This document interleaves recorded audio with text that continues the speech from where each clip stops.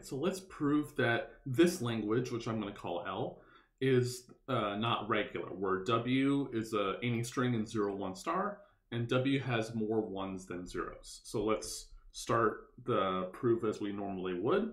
So we would suppose that L is regular. Then, of course, there exists a pumping constant P for L. So there exists I'm just going to shorthand it to call it the variable P for L, just for simplicity. So now what we need to do is we need to pick a string that's in the language and at least P characters long.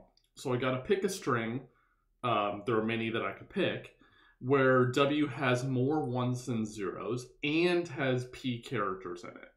So we could just try to model a proof like 0 to the n, 1 to the n, and let's choose the following string. So let's pick 0 to the P. Well, I gotta have more ones than zeros. So let's pick, let's say, P plus 1.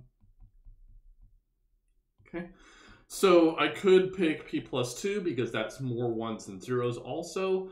I can't pick 0 to the P, 1 to the P, no plus 1, because then it would not be in this language. It's got to start in the language, and then we pump out of the language. Okay, so then what do we do here? Well, we got to look at all decompositions, as we always do. So we got to look at all decompositions of W into those three pieces, X, Y, and Z, according to the rules that X, Y has length at most P, and Y is not empty. So Y has at least one character. Well, since X and Y have at most P characters, and the first P of them are zeros, that means that X and Y only have zeros in them.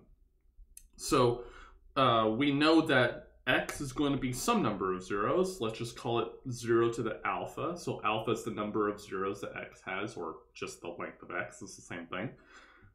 And Y could be a totally different number of zeros. I have no idea what it is. I know that beta must be at least 1 because Y has to be non-empty. And Z is the rest of the string because there are only 3 parts. And just like the 0 to the n, 1 to the n proof, we're going to get something very, very similar. So note that Z has all of the ones still, but this is the remaining set of zeros. Okay, so now what we need to do is we need to choose an I, or find a value of I, such that we leave the language. So let's pick a I. So let's look at X, Y to the I, Z, and see what values of I allow us to leave the language. So what is this thing? So X, Y to the I, Z. Well, we're just going to copy and paste the X bit. So that's 0 to the alpha. We're going to have I copies of the Y bit. So that's going to be I times beta upstairs. So I beta upstairs. And we have one instance of Z. So I'm just going to straight copy this down. 1 to the P plus 1. And like the other proofs, we have a section of zeros that we can just collapse all the exponents in. So the alphas are going to get killed off. And just like in the other proof, we're going to have P plus I beta minus beta 1 to the P plus 1. And of course, this is only going to be in the language if the number of ones is bigger than the number of zeros.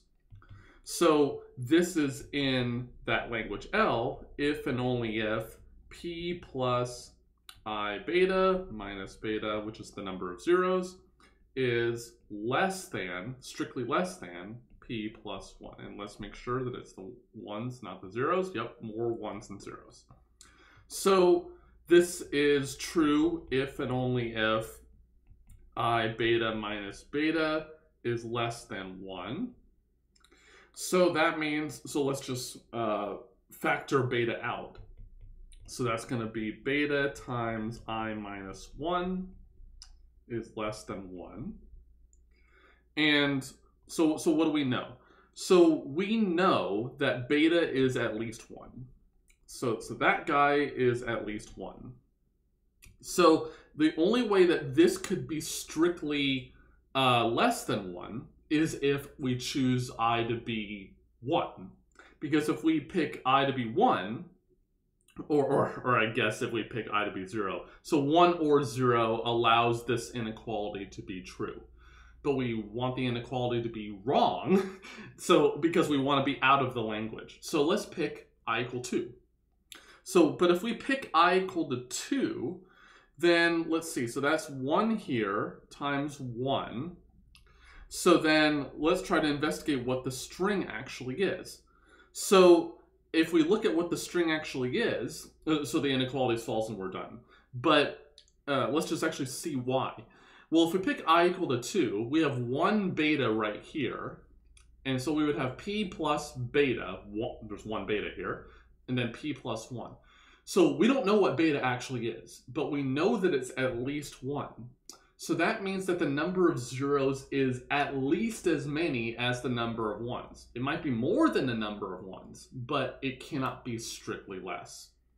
So you actually can, for this very similar reason, pick any reasonable number plus whatever, and you will still find eventually an I that works.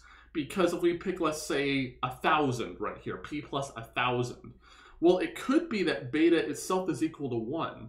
But if I pick I to be 1,001, then that will mean that this inequality will still be false in that particular scenario.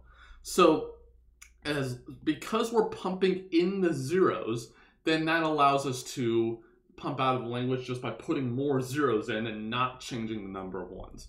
By the way, you can actually, if you screwed up, you actually choose this other string, let's say 1 to the p plus 1, 0 to the p. So now you're pumping in the zeros, in the ones. Then if you put more ones in, then the number of ones is still going to be more than the number of zeros. So you'll never leave the language there. But since we have exactly 1 more 1 than 0 at the start, if we pump down, then we must take away at least one of the characters over here. And so we won't have strictly more ones than the zeros. This is what I call straddling the borderline of being not in the language. This is barely in the language, 1 character away from not being in the language.